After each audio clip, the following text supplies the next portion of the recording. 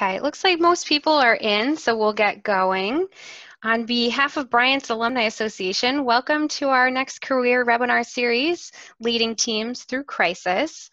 Before I turn the program over to our presenters, Lori and Mike, I wanted to provide you with some tips for today's webinar, which will last for 1 hour.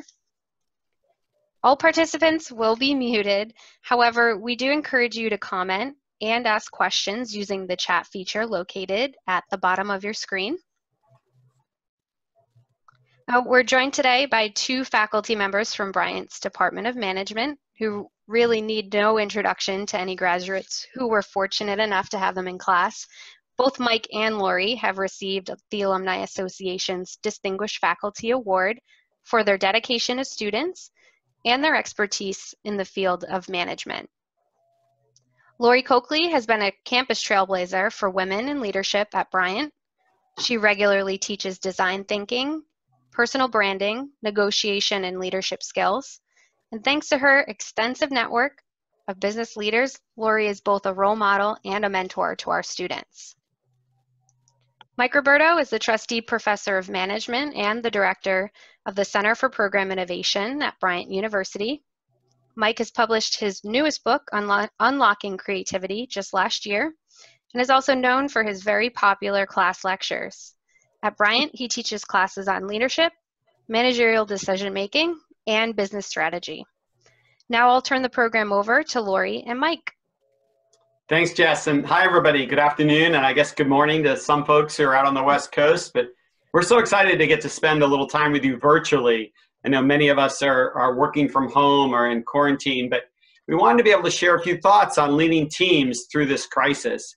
And we've put together a set of 6 questions that we think the most effective leaders should be asking, not only during the current crisis, but in the months ahead as we begin to return to whatever the new normal will be. And so let's dive in and take a look at some of these.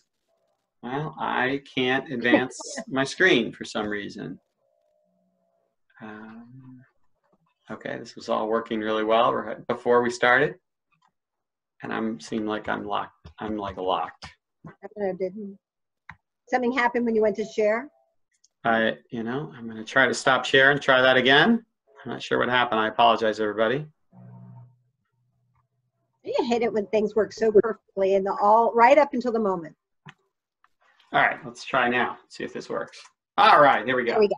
All right. So what we thought we'd do is start, before we introduce these 6 questions that we're going to be talking with you today, is to ask you a little bit about your own experience over the last 6 to 8 weeks. And so we have a poll that's going to pop up on your screen. We're going to give people about 30 seconds to respond. And then we'll show you the results for what our alumni think so far about their organization's response to the current crisis.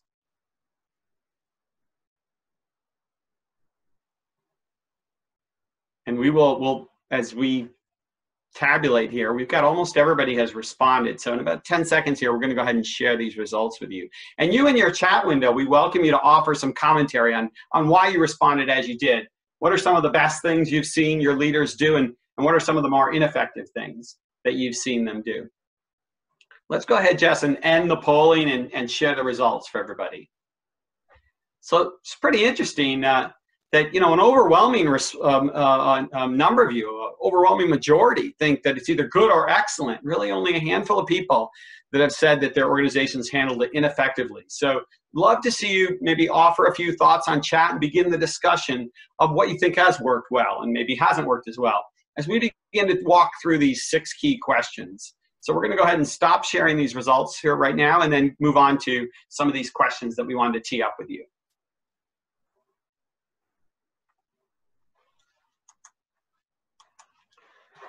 Yeah, and somehow every time Jess takes over, it locks my computer. Sorry, everybody. This is because 2 of us are trying to host, and it keeps doing that. All right. All right, so 6 key questions. The first one might surprise you. What should we not be doing? And we'll explain what that means, but we think this is actually a very, very important question that, in fact, has been answered pretty well during the crisis, but will become hard to answer moving forward, but it's a question you have to be asking. And then a couple of important questions that you can ask your team members around, what am I missing and how can we help you? And then we'll also talk about something that Lori calls touch points. And she'll be asking and talking to you about the question, how are you doing? And then how do we preserve the culture? You know, our organizations are going to have to already making a lot of tough decisions, including furloughs and cost cuts and shutting down key programs and initiatives. And a real question around, how do we preserve the culture, the best of what we are and the values that we have while we have to make those kind of tough decisions? And then finally, we won't return to the old normal. It'll be a new normal. And so that means it'll be a new customer experience for our clients and our customers. And the question will be, what are the pain points in that customer experience? And how do we alleviate those, right? This is going to be a different customer experience with its own frustrations for our clients and customers. And the best firms are the ones who identify what the pain points or points of friction are for customers in that new experience and really optimize it. So we'll talk about that. Let's start with the question of what we should not be doing. I want to tell you a story about Herb Kelleher, who died recently. He's the founder and longtime CEO at Southwest Airlines. Now, Southwest is, some of you know, I like to talk about because they're such a unique company in so many ways. Perhaps the most unique thing about them is that until this year, and we don't know what will happen, probably this will be the first time they actually operate with a loss in 50 years. And this is an era where every other major national airline in the United States has gone bankrupt. Some of them have reorganized out of Chapter 11. Many of them don't even exist anymore. And Southwest, year after year, through recession or growth, has always turned a profit. They're a remarkable firm. And Herb always said he could boil the strategy and the vision down to something very simple. He said, we are the low-cost carrier. That's it. That's our strategy. And there's a great story that's told about an employee who had been doing some customer research and doing some surveys with customers. And based on that feedback, and this was around the time Southwest was beginning to introduce some longer routes, even cross-country routes.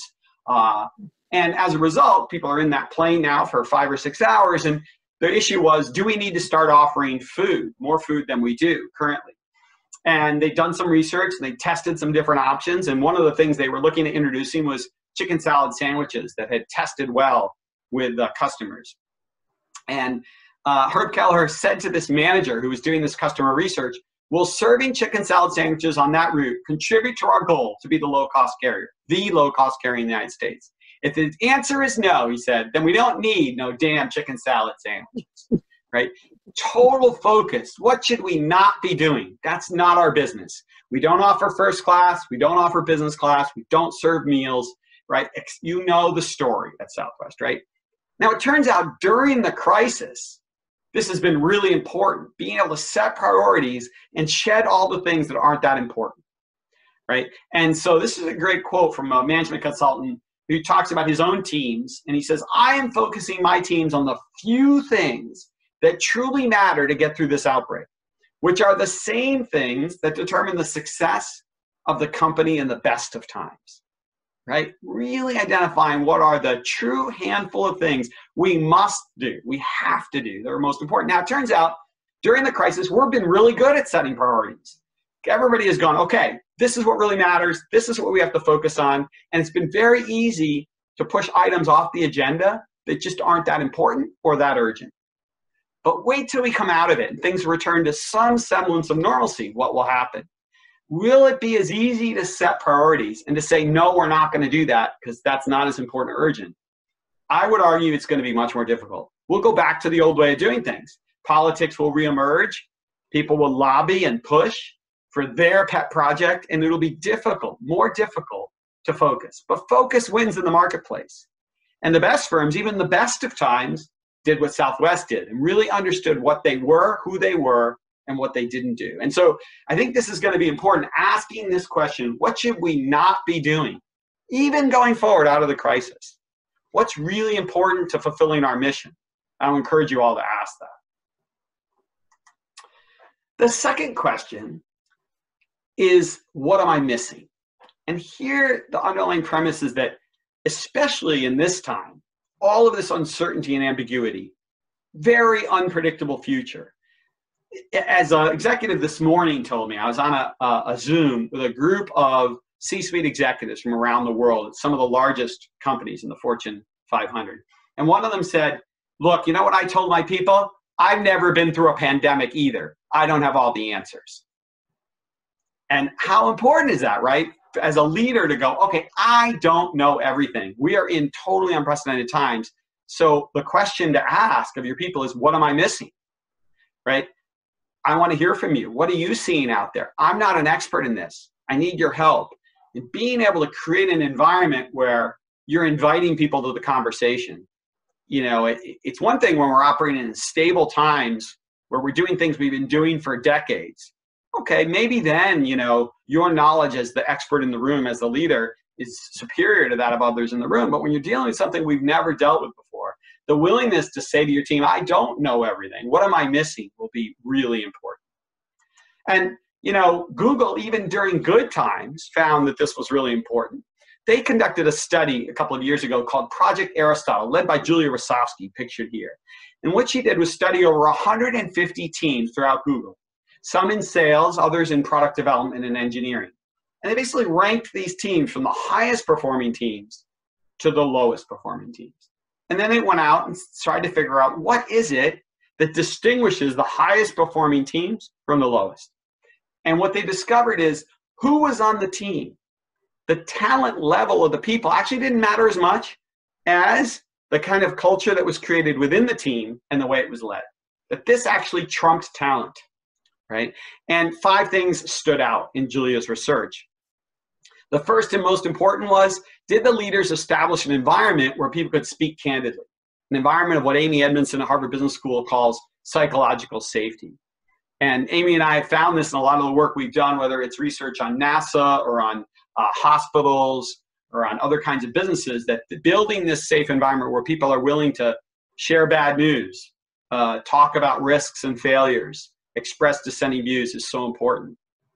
And so what am I missing is basically a way to make it safe for your people to come forward, right? Oh, okay, the boss is not saying they know everything and they want my help. They're encouraging me to actually tell them what I know, right? And maybe that's not always good news, right? So what am I missing is a really important question to build that psychological safety, build that climate of candor. And you see there the other 5 key things.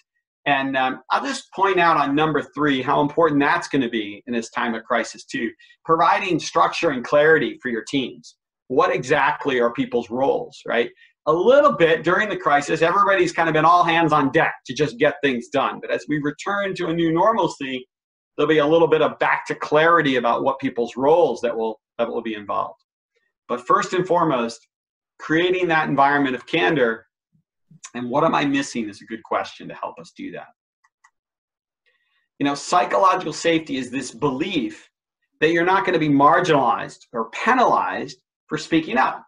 And by speaking up, I mean whether it's new ideas or questions, or it's disclosing a problem or a mistake in the organization, or sharing bad news. Building that environment where people feel like they can be candid, and it's very difficult to do. People have a natural tendency to sort of self-censor, right? To basically go, I'm not really sure I want to stick my neck out on this issue because I don't have it all figured out. And the worst thing you can say to your people is, don't come to me with problems, come to me with solutions. You probably have all worked for a boss who said that. Or maybe, you know, they've said, don't tell me about the flood, build me an ark, a reference to Noah's Ark, the story in the Bible, right? Don't tell your people that. What you're basically telling them when you say that is, you know what, if you don't have it all figured out, I don't want to hear about it.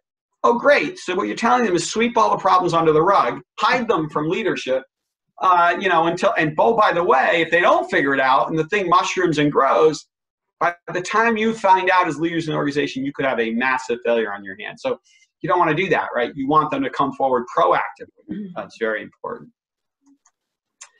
Krista Quarles runs a company called Open Table. Back when we used to go to restaurants, we love to use this smartphone app that her company has to make restaurant reservations, and really useful, especially when you're traveling in your city where you don't live. Normally you hop on, you check out ratings, you make a reservation. Very, very smooth, efficient process. And she has this great quote she talks about with regard to encouraging her people to come forward. She said, early, often, and ugly. It's okay. It doesn't have to be perfect, your idea, because we can course correct much, much sooner if you come forward. No amount of ugly truth, she said, scares me. It's just information to make a decision. And, you know, this is important, though, to think about, because a couple of years ago, I had a chance to interview Ed Catmull, who was the CEO of Disney, all of Disney Animation. Before that, he ran Pixar for Steve Jobs. Then he ran all of Disney Animation when Disney acquired Pixar. And Catmull talks about the key to innovation is ugly babies. He said, you know, if you get your ugly baby out there, your idea out there when it's still a little rough, it's a little ugly, early with your team, you can make it better together. The problem, he said, is so many people don't want to show anyone their baby until they think everyone is going to definitely say their baby's the most beautiful in the world. So they wait to tell leadership about their ideas till they think they have them perfected. And the problem with that is two problems. One is that's really slow. That means they're working for months on an idea before they share it and get any feedback. And the second is when they do bring it to the boss at that point, if the boss doesn't like it, they've crushed the soul of the employee.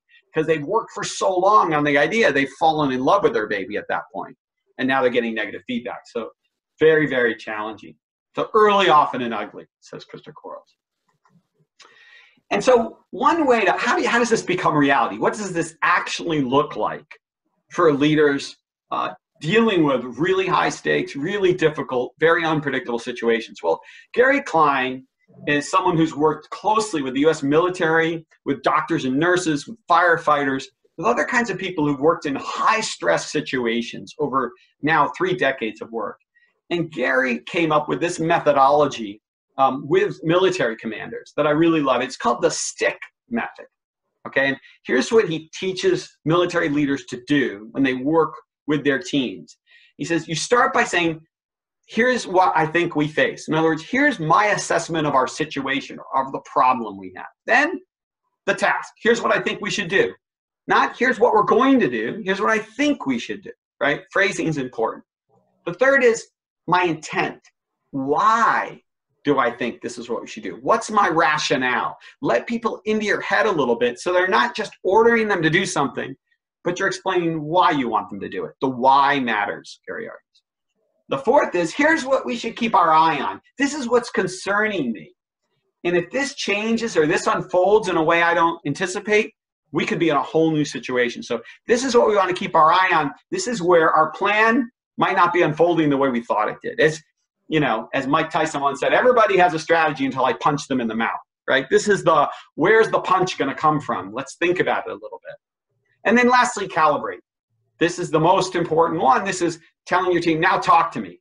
Tell me if you don't understand, if you don't think we can do this, or if you see something that I don't. This is the what am I missing question that you lay out, built into a pretty rigorous methodology, a very disciplined one that the military leaders use based on Klein's work. And I'm going to encourage you to think about this. It can be useful for you. What am I missing? The last part of the STICK method. Okay, third question before I turn it over to Lori is, how can we help you? And here we have two of my favorite leaders, Julie Morath, who I met 18 years ago when she was the Chief Operating Officer at Children's Hospital and Clinics in Minneapolis, St. Paul. And she led an effort to reduce medical accidents at that hospital and did a remarkable job by getting people to be willing to talk about errors, right, rather than sweep them under the rug, and then to work hard at figuring out how to eliminate or prevent those errors moving forward. And she did a remarkable job, such that she became CEO of the Hospital Quality Institute, working with hospitals and clinics throughout the country, try to focus on reducing medical errors. The time she started this quest 20 years ago, it was the third highest cause of death in the United States was medical accidents. And she was on a really a crusade to reduce that. And then on the left there is Alan Mullally, who Lori and I have looked at and examined for years. He was the man who executed the turnaround at Ford Motor Company without a bailout of taxpayers and without a Chapter 11 bankruptcy back in the last Great Recession. And Mullally came to Ford, and he started these weekly meetings in the Thunderbird room at Ford corporate headquarters with his senior team. And what he asked his team to do was to create color-coded charts that would track progress on key metrics and key initiatives that were part of the Ford turnaround plan when he got there. He was an outsider who came in. And he asked everyone to code their charts green, yellow, or red. Green, everything was going great. Yellow, there was generally good, but a few caution notes. And red, this was something that was off track. We weren't going to make schedule or budget. We weren't going to achieve our goals if we kept going the way we were going. And he started holding these weekly meetings. And that year that he got there in the middle of the year, Ford was on track to lose $17 billion. And he goes to the weekly meetings, and he stops the meeting after a few weeks, and he says to the team, you know, it's interesting. We're going to lose $17 billion this year, and all the charts are green. Is there anything that's not going well here? And he said the room got silent. And then a couple weeks later, someone was brave enough to put up the first red chart. And in this video clip I'm going to show you, you'll see what happens next. Let's take a listen. What's this leader going to do? And so the next 2 weeks later, Mark Fields, who's the leader of all the Americas business, Canada, the United States, and South America, had an edge launch in Oakville, Canada, and then an actuator issue on the tailgate. So he stopped production because we're going to be best in class. We're not going to deliver one vehicle unless it's done, and it's the best in quality. So he had like 2,000 or 3,000 edges, you know, sitting out on the tundra. Thank God it was cold, so they weren't sinking in. Because when you stop production, I mean, it's a big deal. And so up comes his chart for the launch of this new edge, and it's bright red. And I mean, it got so quiet. You know what they're all thinking? It's over. Mark's gone. Gone. He's out of here. And then what's this new guy going to do? So I started to clap. Now they knew that was a sign. The door was going to open. Somebody's going to come in. Mark's out of here. But I could just feel it. I mean, it just, and I said, Mark, is there anything that we can do to help you with that? And before Mark could say one word, Benny Fowler, who is the head of quality now worldwide, said, Mark, I think I've seen that issue on a launch that we did 6 months ago. Because, you know, in the car business, you have so much product coming out. I mean, it's what's so exciting.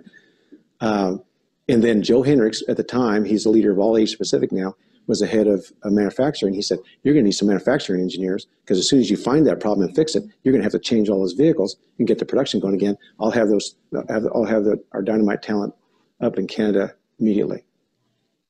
And then Derek Kuzak, who leads product development worldwide, says, Mark, I've seen that technical issue on such and such 5 years ago or something.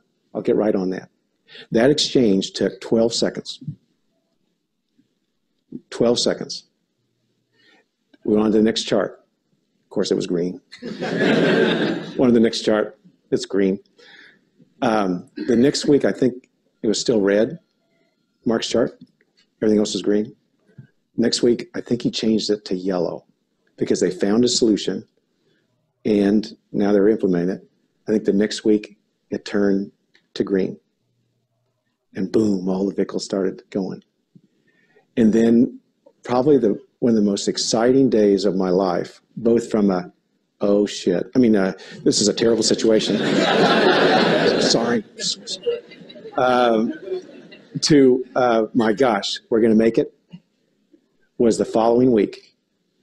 Guess what the charts look like? They look like a rainbow. Like a rainbow. And I'm going, oh my.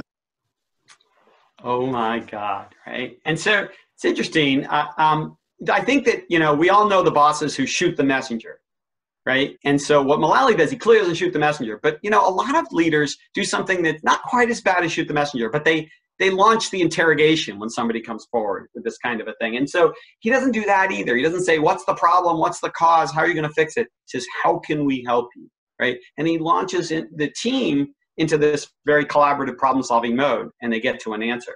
I often have used this video, and I used it a few months ago before the crisis with a group of executives out in the Midwest, and someone said, you know, Professor, we tried this in our company, and we didn't get any red charts. And I said, wow, you know, I wonder why. And he said, oh, no, we fixed it. We added a fourth color. So they said we went green, yellow, orange, and red. And suddenly, we got a lot of orange charts. There was so much fear in the organization of admitting a mistake that even with all the things Mullally had done, they tried to replicate, people still wouldn't put a red chart up. So they nuanced it a little. Okay, it's not red, it's not totally awful, it's orange. And they got people to come forward. So whatever it takes, right, to be able to get people to follow, to get over that hurdle is so important. With that, I'm going to turn it over to Lori because there's a really important now follow-up question that has to come after you do this that she's going to talk about. Absolutely. Thanks, Mike. So, you know, it is important to ask, how can I help you? And it's important to know what information you're missing, and it's important to know what we shouldn't be doing. But from my standpoint, one of the best things you can also ask is your people. How are you doing? And one of my favorites, who is paramount in using this technique to the success of his former company, is Doug Conant. And one of the things I love is the fact that this is someone who, you know, he took over this company in 2001, total crisis, right? I mean, it was, they had lost like half their value in the year 2000. The US soup industry was just in a disarray. We looked at a situation in which R&D expenses have been totally cut. They were looking at big price gaps, if you can imagine, with all of the private brands coming in, selling soup now. And for him, probably one of the hardest issues to wrestle with was the fact that there also had been a series of layoffs. A lot of people were nervous about their job. And so when he walked through the gate, which he described as going like walking into a prison, he's handed the situation in which they've got a lot of things to fix in order to kind of regain not just the confidence of the consumer, but the confidence of the people working. He knew he needed 20,000 people to embrace kind of a new way of doing business. And the best way for him to do that is to focus on what he calls action is in the interaction. In other words, it takes working with people to make change happen. He said, it's great to have the financials. You need to really be tough on those issues, but you have to ask people, how are you doing? You have to recognize the importance that they play in the change process, in moving through this crisis. He talks about this idea of touch points, which is really walking through and spending a moment asking people, how are you doing? And those actions, those multiple interactions are what lead and yield to success. You're trying to build that credibility. If you don't have an environment, as Mike was saying, where people feel like they can come and tell you that there's a problem, you'll never be able to turn things around.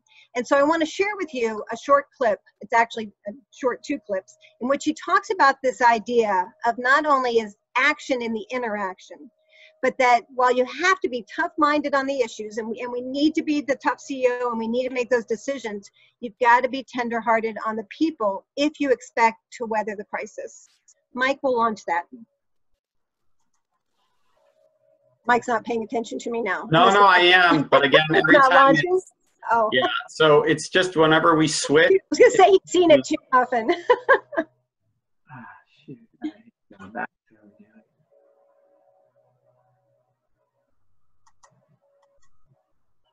Doesn't like it. Didn't like it this time. Likes my talking, but not my video. Yeah, we'll get there. Sorry.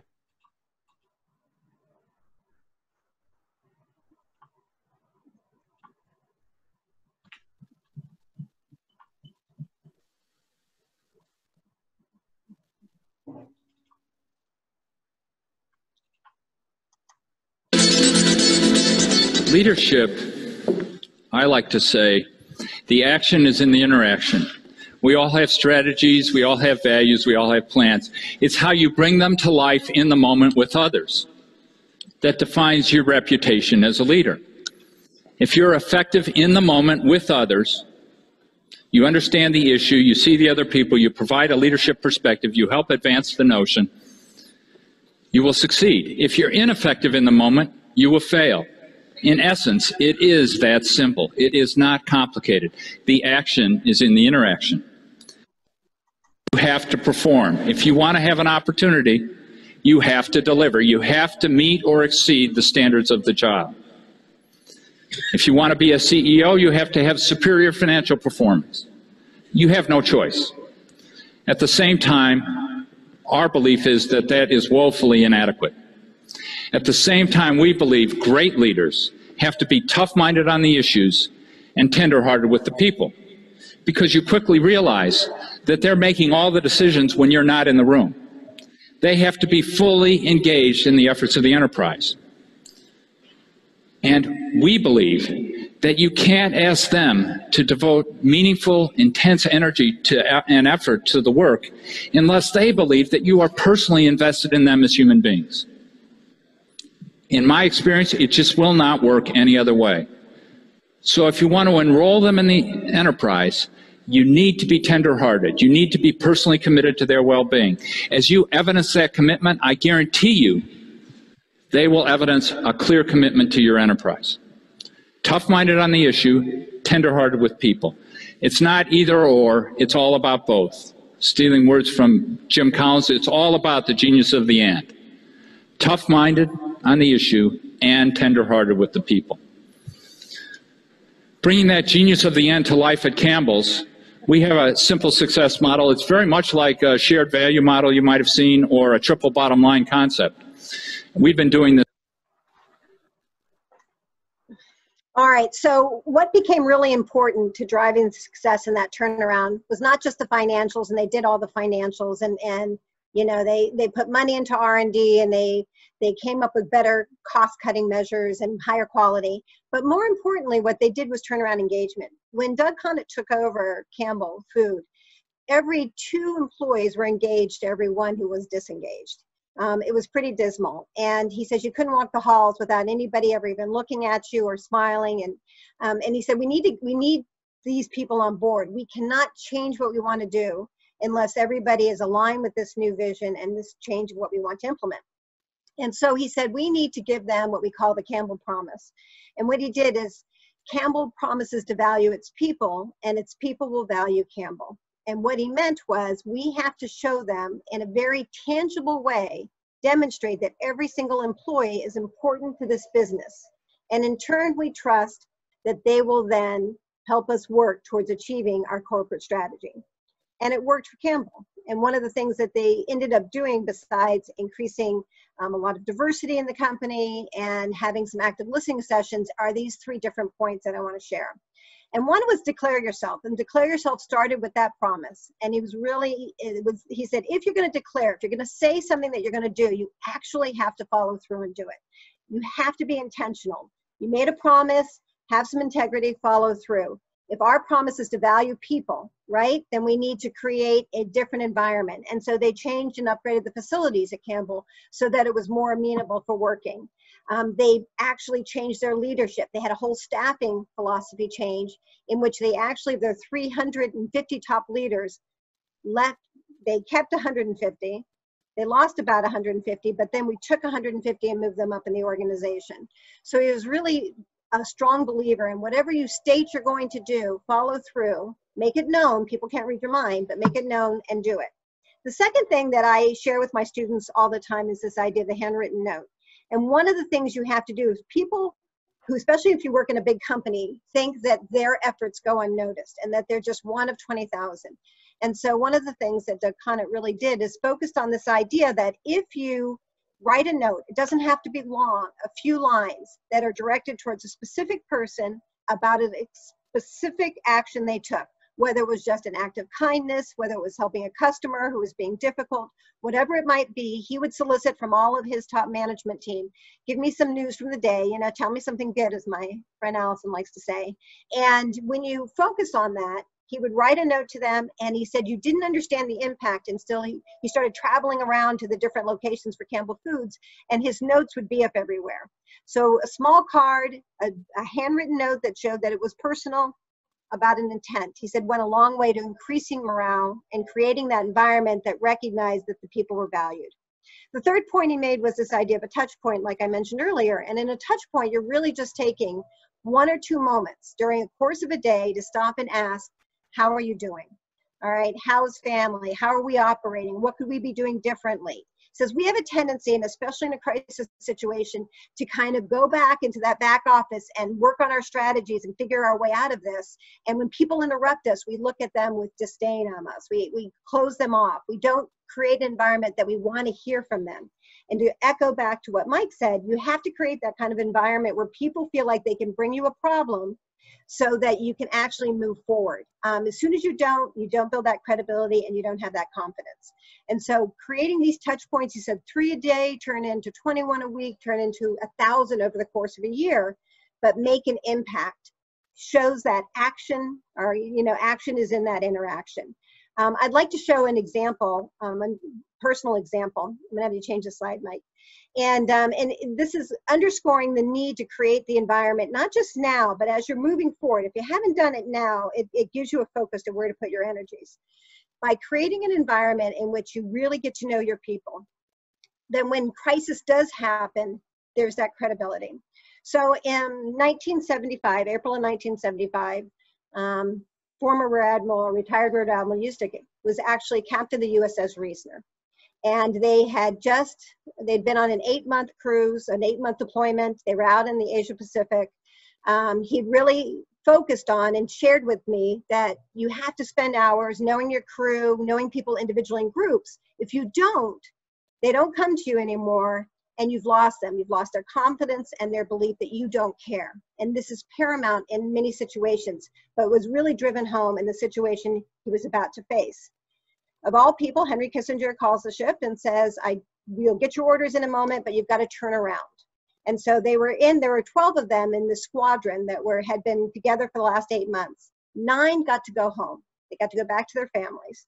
3 were asked to be what they called the guard ships for 5 cruisers and 2 carriers that were being sent back to what they call the mouth of the lion. They were being sent back to Vietnam. It was end of April 1975 to help with the evacuation. It had just become overwhelming in Saigon, and they needed to go back and help these people. And so Captain Eustick realized that now he had to tell all of this whole crew who thought they were going home, that no, we need you for another 8 months, and we need you for something important. He could not have delivered that message in a credible way had he already not built this relationship with his crew.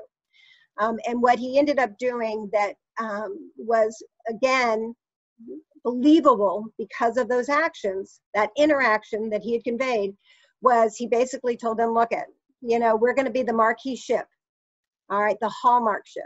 And he says, when you care enough, you have to send in the very best, and we're the very best. And to echo a sentiment by Teddy Roosevelt, nobody cares how much you know until they know how much you care. So if you want success in turning things around, you have to demonstrate this repeatedly. We're going to go to the next slide, Mike. Thank you. We are going to launch our second poll, right? Yep. And so what we want to know is, how has your company created touch points to date during this crisis? How often are they doing it? Especially we want to consider how in a remote situation this happens. Because most of us, like me, are working from home. And if you want, you can use the chat to talk about how you've done it. What are some of the mechanisms you've used to create these touch points with your employees during the crisis? And while that's happening, I'll just really quick say, Lori, I gave a webinar a week ago or so to a major real estate firm in Boston, and they must have read either your stuff or Connect stuff directly, because I got, over the course of the last week, in the mail every day, I've gotten 4 or 5 thank you notes. So I have like 25, and these are not like 2-word thank you notes, but extensive thank you notes talking about the talk. And I was like, wow, no wonder they're one of the most successful real estate firms. They know how to build relationships. Well, I think it's interesting because Doug Conant talks about the fact that he didn't, in his 25-year career, ever receive one. Or he said if he did, it was maybe like 1 or 2. But even faculty, if you go around offices, I love to put mine up, because especially when you feel like you've had a terrible day, you've done a terrible job, it's good to know people still love you. So you can go and read your thank you notes. That's right. Hey, there we go. So again, the companies look like they're doing pretty well, Lori.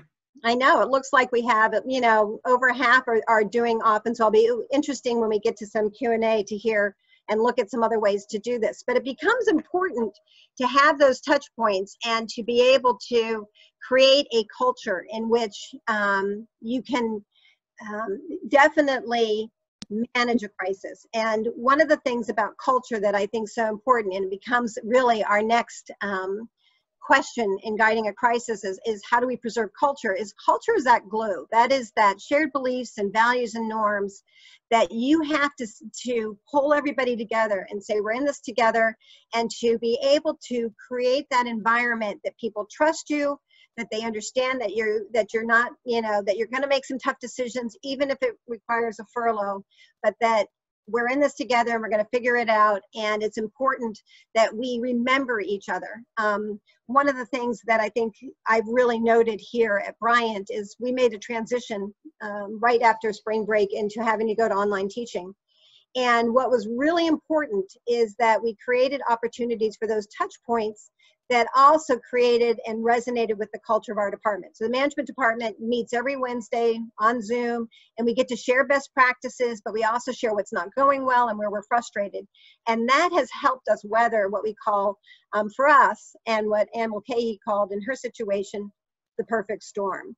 But Mike has a great story I want him to share first on Jen Tombaugh, because even the president of a family-owned travel company can experience the exact same things someone, a CEO of Xerox, can experience during a crisis. Mike? Yeah, so Jen, is the first non-family member to run Talk. Talk is one of the world's largest travel tour operators. They're headquartered in Connecticut. They've been family-owned since the beginning in the 1920s. And you can not imagine what happened to their company. She went from giving a speech to her top couple of hundred people, celebrating a banner record year and with bonuses and all the like, and then 2 weeks later, the business went to zero revenue. The entire business shut down completely. And she said it was the worst couple of weeks of her professional life. She had to furlough a lot of people, as you might imagine. And she said the question on her mind that she asked every one of her people was, how do we preserve the culture? How do we not lose all the good stuff, all the values, everything we've been saying about family? And now here we are having to furlough people. How we do it and the way we communicate it is going to be so important, because if we don't preserve the culture, then we will not be the same firm when we come out of this, and we'll never be as successful again. And so the ability to do that, and one of the things she did, and someone mentioned this in the chat, which I think is really powerful. She said it became one of our first principles was over communicate, open up. And she started a daily blog. And in that blog, she decided very purposely not just to communicate about the business, but to share something personal in it each day and each week, to try to focus on this preserving the culture. So I think it's really important. And of course, Ann Mulcahy at Xerox faced a giant crisis as well. Back to you, Lori, on that. Thank you. And it's interesting because one of the comments that Stanley made in the chat was, should we be preserving the culture? Is this the culture we want to preserve? Which is actually what Ann Mulcahy faced. So, back in 2000, when she was slotted to take over Xerox, and it was interesting because she'd been with the company for 25 years. She started in sales. She moved up. She was brought in as COO. And not necessarily, did everybody agree that this was the right course of action. But Xerox, again, was, like Campbell, a company in really bad shape at that point. When you look at it, the company was $18 billion in debt. They were losing $300 million a year. They were really facing bankruptcy, and the rumors were abounding right and left, which was affecting their business. No one wanted to, it was hard to start to secure those contracts. Everybody thought you were going to be out of business, right? And on top of that, the SEC was investigating them based on some accounting practices in their subsidiary in Mexico. So she takes over. Nobody believes she's the right one externally. Share, the drop in price again in stock is evident of this. No one supports this. But one of the things that was really important, and one of the reasons she was chosen, is she was known for being very fierce and loyal to the people of Xerox. She really believed in the people of Xerox. The employees to her were number one. They were paramount, again, that engagement. But she knew with them, working with them, making the tough decisions, getting to know what the issues were. She spent 3 months going around and really talking to customers, talking to employees, and trying to understand this was critical. But it came back to that culture. And to address what Stanley says, and we'll hear from Ann in just a moment, that culture is based on a set of very firm values. And what she believed was the Xerox she started with had that very firm foundation of values and beliefs at their core, and she needed to get back to it. Sometimes what happens in a crisis is we lose sight of our culture, and we lose sight of what's important and what drives us. And so I'm going to have Mike show us a small film clip. Corporate culture, and it's kind of gotten a bad rap lately. As a matter of fact, when I was making my initial rounds, I was visiting a big customer and a new CEO for a bank. And he was coming in with kind of a turnaround charter and wanted to give me a lot of advice about what needed to be done at Xerox. And we owed him a lot of money, so I was listening. So in any case, he said, you got to kill the culture. It's the culture in this company that has made it, you know, sluggish and bureaucratic, and you've lost your edge and your competency. And I was listening, but I have to tell you, I realized it was kind of nonsense. What is a culture other than the collection of people and behaviors that you have within a company? And it's a great way of pointing out, you know, it's your problem to the people of a company. And cultures clearly needed to be adapted. Ours needed to gain a lot of speed. We needed to do away with some things, but you have to bring the culture with you if you want to get things done in a big company. And it was hugely important that we really built on the strengths of the Xerox culture to enable us to do what we had to do. And our culture puts a premium on things like quality and empowerment, results, diversity, fairness, customer, corporate responsibility, things that are really people are proud of. And quite frankly, it's the reason a lot of people came to Xerox and why a lot of us stayed. So if it helped us achieve greatness in the past, hopefully it can be a path for the future as well. The seventh has to do with focusing on customers, never forgetting the reason that companies exist. But when bankers are calling and shareholders are knocking on the door, it's really sometimes easy to lose sight and forget the most important constituency of all, and that's the customer. But I have to say that we decided as a team that that would be our number one executive focus, that we would own customer relationship. So we all took key clients and went out and really personally communicated to our key clients, solved problems, addressed issues. We've kept that program, so we call our Focused Exec program, but it's hugely important and it's built into the fabric of our company, but just to ensure that every single person, I'm talking the chief accountant, you name it, has responsibility for a set of customers that they visit with. And not only is it great for the customer to get the kind of you know, senior attention that's required, but it's great for our executive team because it provides them with that grounding principle of what our customers are thinking, and it's really been hugely helpful.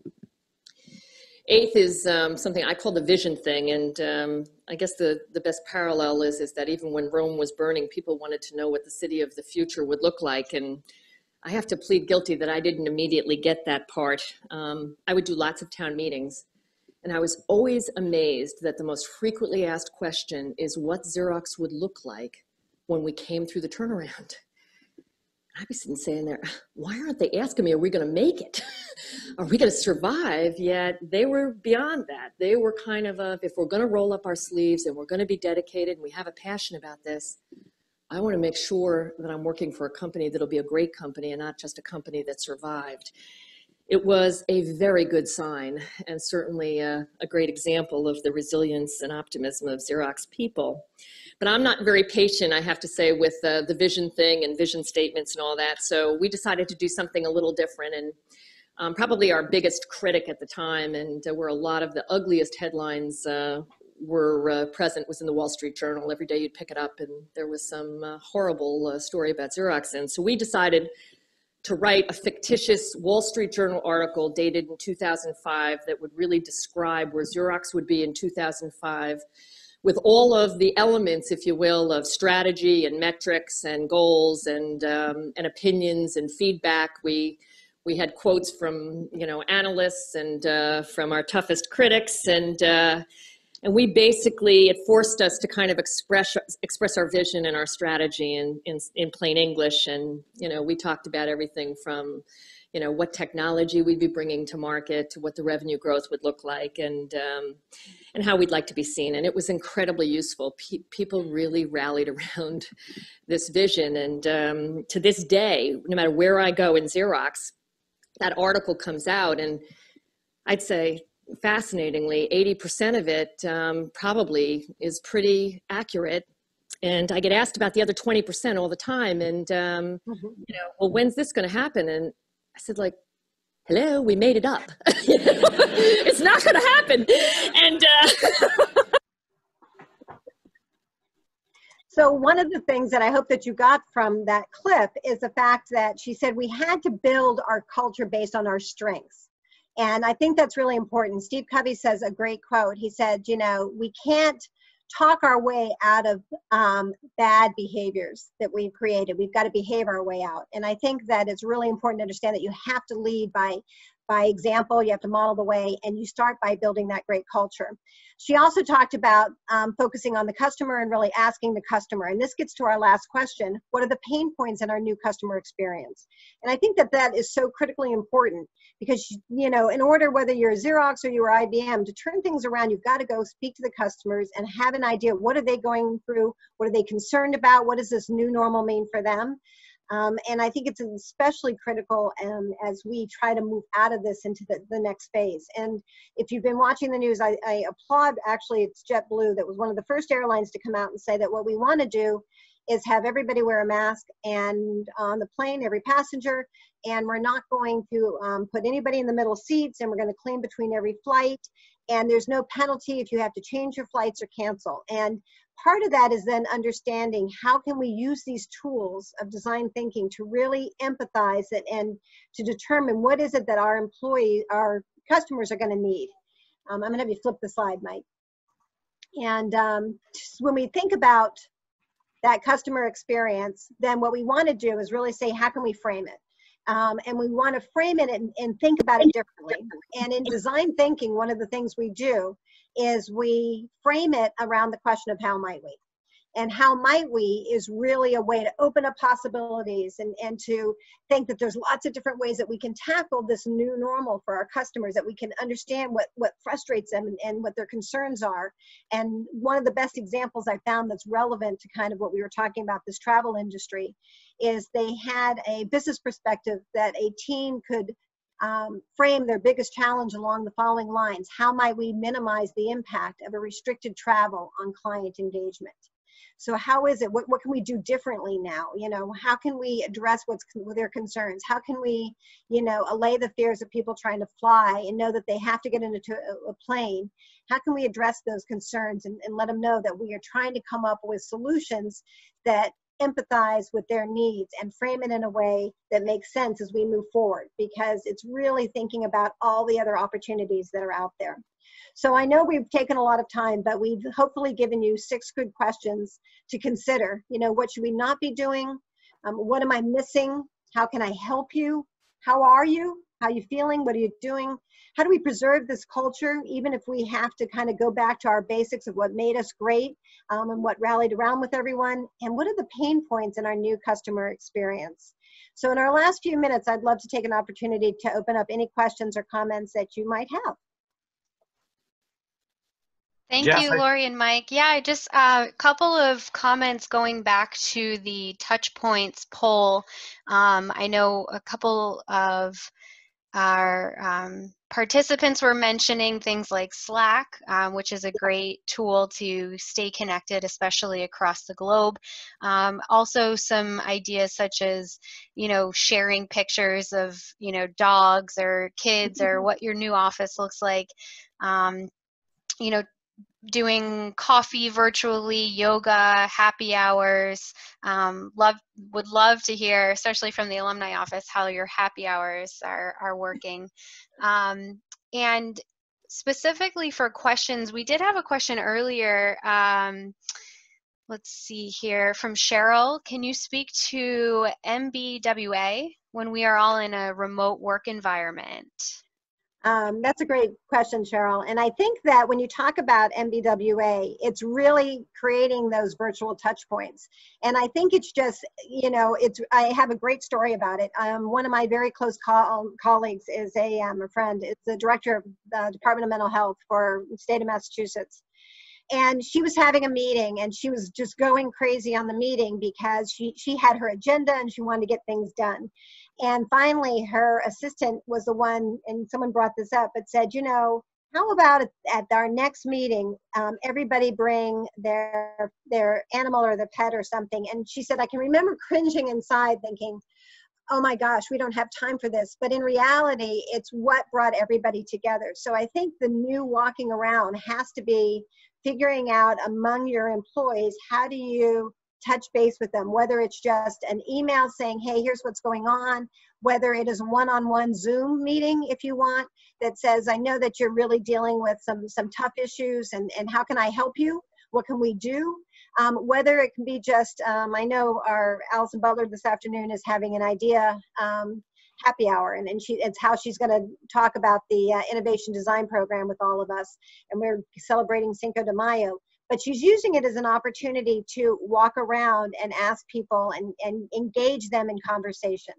Mike, would you add to that? You know, one of the things Jen Tombaugh told me is she's doing a lot more frequent town hall meetings, but doing them virtually. Whereas she used to do them once a month, she's moved them to once a week. So and then the other thing is encouraging, making sure you don't forget that the one-on-one meetings have to keep happening, you know, and making time for those. And the last one I really love is one of the people I was talking to, one of the executives said, he is making a point of meeting with, and I've always loved this, finding the under 30-year-olds in the organization and doing these small group virtual gatherings with them, because they often are kind of on the cutting edge of technology and social changes and trends. And so he's using that once a week, different group every week, under 30s, checking in with them, small group at lunchtime virtually. It's a pretty cool little technique that you can use. And I think it's so important, Mike, because I know my daughter just recently started at a large company, but her first day of work was virtual, and she's had none of these check-ins. She hasn't had her manager just say, how's it going? Or what are you frustrated? What else do we need to do? And you can see it mounting on her because she's not interacting daily in an office where she can go ask for help. So I think especially if you've had new people come in, it's really important to reach out and say, how are you doing in this environment? One thing I heard this morning from one of the executives at General Mills is they've done something where every half-hour meeting is 25 minutes, every hour meeting is 50 minutes, and no meetings can happen between 12 and 12:30, so that everyone can actually eat their lunch with their family or wherever else at home. So they've actually set some boundaries, giving people that 5 or 10 minutes between meetings to gather themselves, and it also allows for other kinds of check-ins that can happen one-on-one, because some of these execs find themselves otherwise literally in virtual meetings back-to-back all day. And so giving yourself a few of these other things and scheduling them in works. I don't know, Jess, do we have other questions?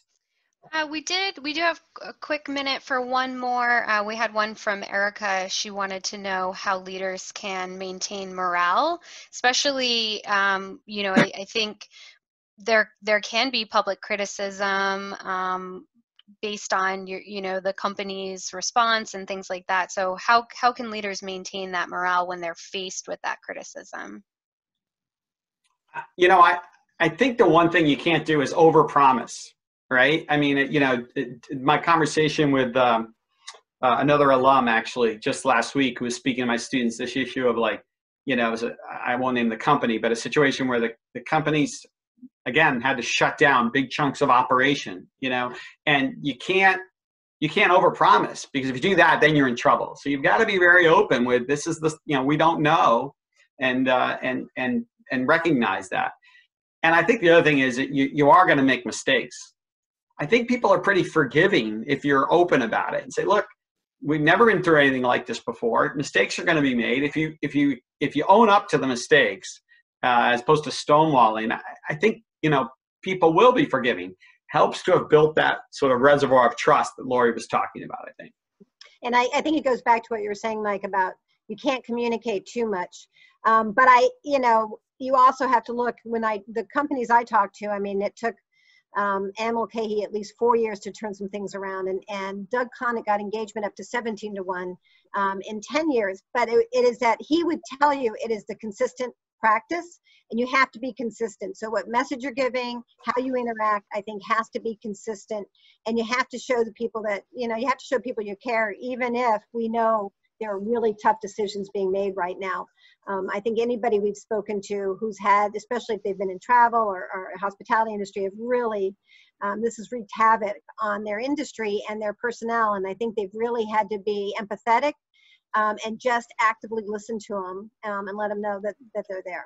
The theme this morning with this group of execs I was talking to was trying to put a positive spin on this was, hey, we have been more nimble, our companies, and agile in the last 6 weeks than we've been in years.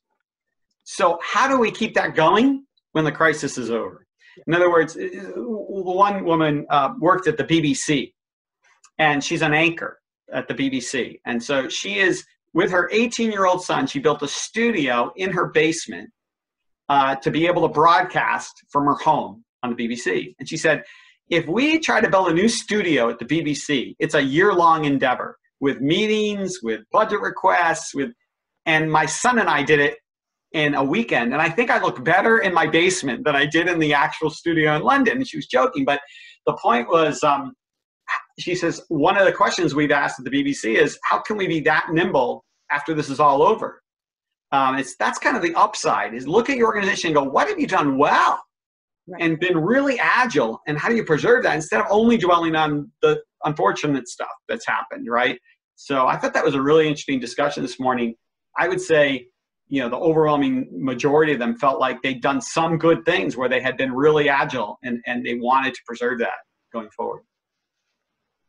Great, thank you. And I know there were some additional questions, so please, you know, we hope that you'll connect with us. And I know Mike and Lori are both on LinkedIn, so, you know, feel free to reach out and ask any of those additional questions that we may not have had time to get to. And, you know, on behalf of the Bryant Alumni Association, we want to thank both Lori and Mike for such an excellent presentation, very timely in our current situation.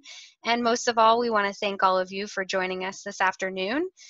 To view archived webinars and some of our additional upcoming events, please visit our alumni website, which is alumni.bryant.edu. And this concludes today's webinar. Thank you, and have a great afternoon. Thank you, everyone. Thank you, everybody.